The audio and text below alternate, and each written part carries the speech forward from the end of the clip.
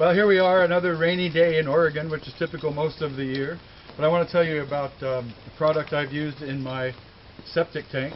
Put it in probably about 2 years ago, and I know it's doing some good things for my septic tank because I have in the back a pump that pumps my septic up to my drain field, and I have a lot of moles in the back, and there was one mole hole that I was having water pumped up through from the septic tank. I think it was following the path of least resistance, and so it was coming up through that hole.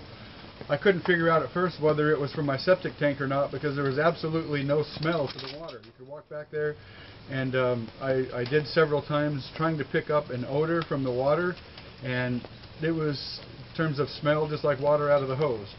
And then I've noticed over a period of time that the flow of water out of that hole has stopped. So I assume from that the TankTech product has not only kept the septic tank clear and the water coming out of the septic tank very clear and odor-free, but it's working in my drain field to clear up my drain field. So now that mole hole, for whatever reason, is no longer the place of least resistance for that water to come out. So I'm pretty thrilled with that. I've also used the same product in my RV holding tank and had very similar results in terms of just keeping the odor to zero, and love the product, and I'm very impressed with it.